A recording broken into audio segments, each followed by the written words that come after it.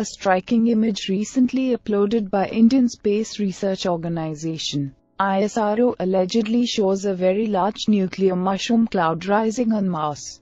Alien forums say the image is evidence that a civilization may have been wiped off the Martian surface as a result of nuclear war in past. But this nuke cloud is baffling scientists as it's pretty new. So the question is, who nuked Mars and for what purpose? If aliens are already wiped off. According to conspiracy theorists, this is proof that secret society of humans are now taking fight to the doorsteps of aliens. Not just on Mars but on other outposts too, like one spotted on dwarf planet Ceres.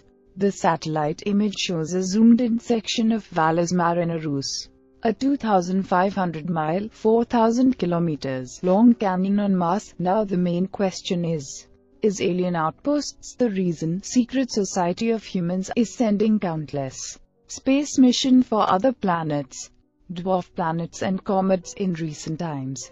Let us know what you think in comment section.